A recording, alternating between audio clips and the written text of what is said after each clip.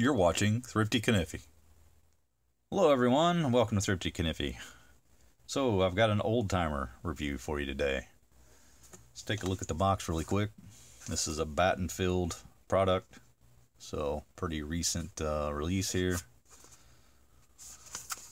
There's the side of the box, there's your barcode, and then there's your model number, 97OT. So what that is this.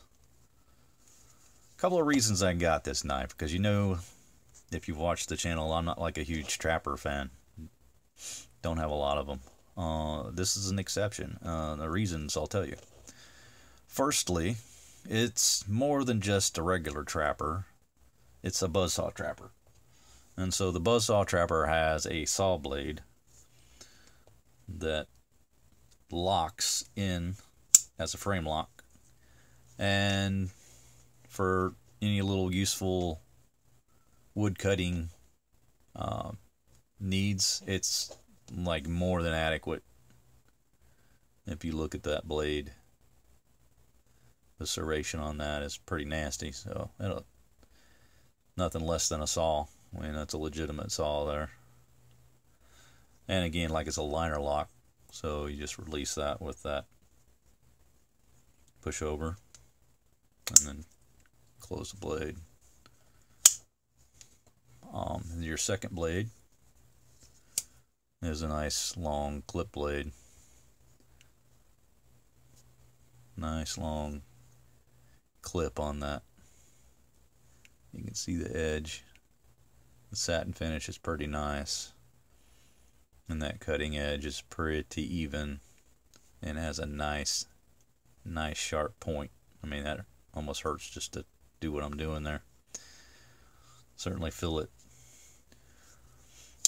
But more than that, so that, you know, those are your blades, but more than that, you know, you've got all the standard old-timer features. You've got your saw cut Delrin handle. You got the brass pins. I think this is a brass shield. It certainly looks like it. I'd have to double check on that, but this is nickel silver, but they've given it a yellow tinge, so it almost looks like it's brass. But then some additional features is that you have this little pick at the back. I guess you could use it as a toothpick, or, you know, whatever a pick would be good for. And it has this little brass fitting on the back with the groove in it for your thumb, like a nail nick essentially. You pull it out of the back, and then it fits just one direction, so it's nice, nice tight fit in there. It's not going anywhere. Then on the other side, you've got this cute little set of tweezers. I don't know how useful they'd be, but I suppose you could pull a splinter out or something, right? And they're probably not as stout. I know there's other old-timer knives that had tweezers and they were a little better made. I've seen them, but these are a little thin. Not as well designed, but you know, they'll do for they'll do in a pinch. Nice pun, I know. Couldn't resist, but yeah. So different trapper, you know. It's just not your everyday thing. Let's look at the centering of the blades. Pretty cool. And now you open this saw blade from the end. It doesn't actually have a nail nick on it, so it opens just by it being a little bit proud on that side, and then you can just lift it. I don't know if that's necessarily always the case with saw blades. I mean, I guess I'd have to look at some of my Victorinox to remember if that's how that pulls, but yeah, it's a little different than I recall, but maybe not. Maybe not. Maybe that is how they usually do those on Swiss Army knives.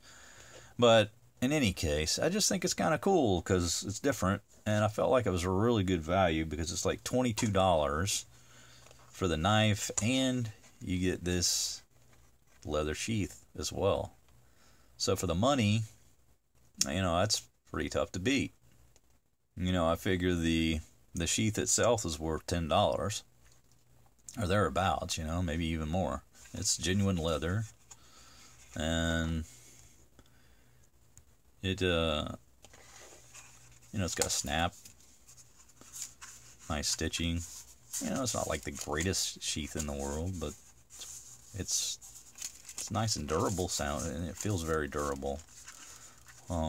May not be the most supple leather and, you know, the highest quality everything, but I sure think that $10 is worth $10. You got your old timer embossed into that leather there, and then the button says Schrade a couple times around. There's a good look at the stitching. And then the back, you've got, you know, this fitted loop, which, you know, probably wouldn't fit like the widest belt, but you shouldn't have a problem with an average belt sliding through there. And it's nice and taut, so it's not going to be flopping around, which is nice. I don't like the knives that get these things too loose and they just kind of slide everywhere. But it's got this nice angled, which is nice because that way it doesn't catch on stuff so easily. I like that as well.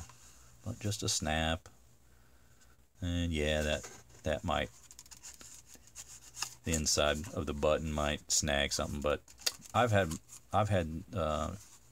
sheaths like this in the past, and what I've done is taken a piece of felt, adhesive back felt, and I put it right here, and then it just covers that rough edge up, and you can just slide your blade in there and out of there without, you know, your knife in and out of there without worrying about scratching it up.